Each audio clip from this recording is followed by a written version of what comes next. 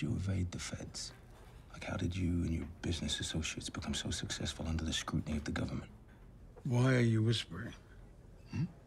I can hardly hear you.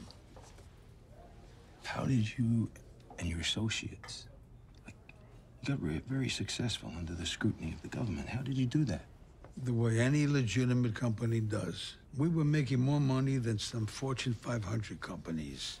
We had assets to manage, and we had the best talent to manage them. You okay, David? You seem a little white around the gills this morning.